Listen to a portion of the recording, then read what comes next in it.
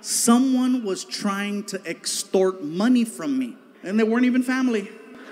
I get a phone call from my manager telling me that someone reached out claiming to have video footage of me being inappropriate with models.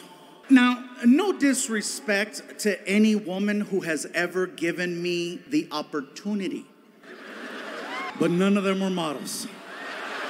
They said I had until 9 a.m. to make a deposit of $50,000 into an account, or they were going to release the footage to TMZ and my career was going to be over. When I got the message, it was already 6 p.m. So I had missed the deadline by like half a day. So I was like, well, let me turn on the TV, still, see if I still got a yap. And clearly this is the first time you guys are hearing about this because there was no footage. They were just trying to scare me into giving them money. The only reason why I'm telling you the story is because only $50,000?